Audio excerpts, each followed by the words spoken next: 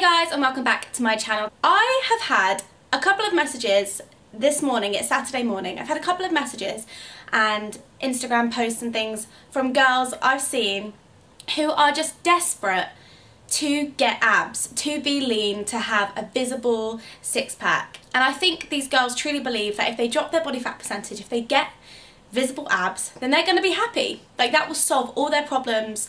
They will finally love their body if they are below 10% body fat. Now, there's a couple of things that just really get to me about this. But first off, I just want to show you, I am probably the most happiest and comfortable in my body that I have been in a very long time. And my body fat percentage is probably some of the highest it has been since I started my fitness journey. This is my body, okay?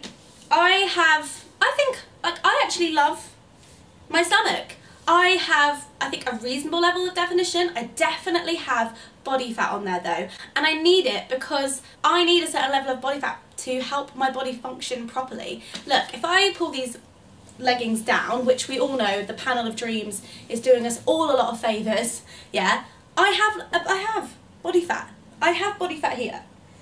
My stomach is not completely flat. There is body fat there, yeah. I can fully grab it. Do you know what? In the past, that would have freaked me out. In the past, when my body looked like this, I was not satisfied. If anything, it was just a motivation for me to hit the gym harder, do more workouts, eat cleaner. But at the expense of what? Like, okay, so I did get my body fat percentage down. Like, I did get a ripped six-pack. I did have no body fat on my abdominal area. And all I can say is that, yeah, I got this great body, and at the time I thought I looked fantastic, but the rest of my life totally suffered. So it's all well and good getting a great physique and being ripped and shredded, but you're unable to enjoy anything. You're unable to actually enjoy life. And I think when we go on our fitness journeys and our health and fitness journeys, like, I truly believe, I don't know about you guys, but for me, I always started out because I genuinely just wanted to be like really healthy and fit and happy, and I thought being lean equaled health. And when the penny dropped and I realised that having a low body fat percentage didn't really mean anything in relation to health, that is when I started to feel way more comfortable in my skin. That is when I started to really enjoy my training. That is when I started to have a life again. That is when I started to have a social life, because I realised that a body fat percentage does not equal happiness. And when I started focusing on my health, on what I'm physically capable of, and enjoying my workouts, enjoying my life, like my life outside of food and fitness and all that kind of stuff, I have become so much more happy and so much more fulfilled. And so I urge you, if you are constantly standing on a scale, looking at numbers on the floor, or looking in the mirror and thinking you're not lean enough and that means you're not good enough, you need to change your mindset. You need to remember that we should be in this for health. We should be focused on how our body is functioning on the inside, and then when we look after our body internally, like, that is when you're going to get this external result that you want. And when I started out, this probably wasn't quite my goal body. My goal body was like ripped visible abs. I don't have ripped visible abs.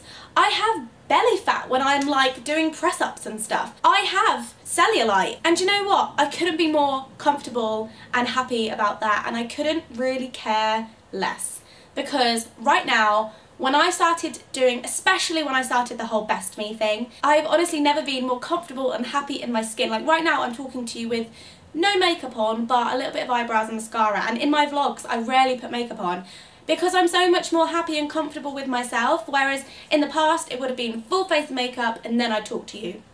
But I just want to let you guys know that I have been there, I'm a normal person, I have thought the things that you are thinking, and when I started changing my mindset and thinking about health and fitness in another way, then everything became so much more fun. So that was my little positive rant. I really hope that I've made sense somewhere in there, but the fundamental key principles are: body fat does not equal happiness.